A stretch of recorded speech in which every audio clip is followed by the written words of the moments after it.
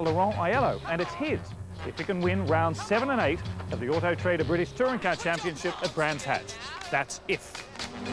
Aiello's put himself in the running for a monster payday after winning both races at Thruxton last time out. If he makes it 4 wins in a row, the $250,000's in the bank. As simple as that.